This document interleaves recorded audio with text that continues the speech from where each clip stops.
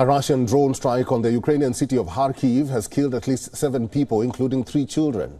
This according to Ukrainian officials who said that the Iranian-made Shahid drone hit civilian infrastructure, causing a massive fire that burned down 15 private houses. Fire officers went inside the smoldering houses and found the remains of the dead. Officials added that more than 50 people had been evacuated. Ukraine's Air Force said its air defense systems destroyed 23 out of the 31 drones launched overnight.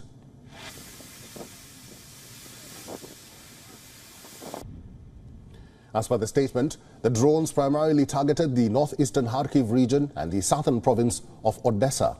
The attacks also injured at least 4 people in Odessa, and that's according to the city's regional governor.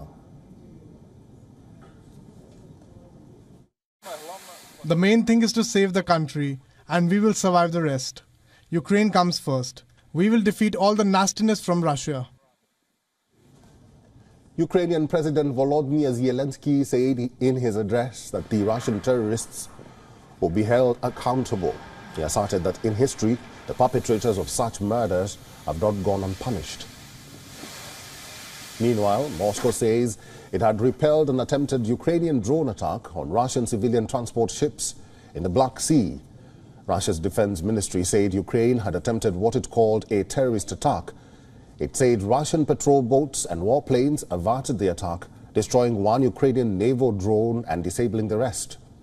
And in a footage released by Russia's defense ministry, Defense Minister Sergei Shoigu was seen visiting a drone production facility as the war nears its 2-year mark. The minister declared that there are more advances to come in Russia's special military operations.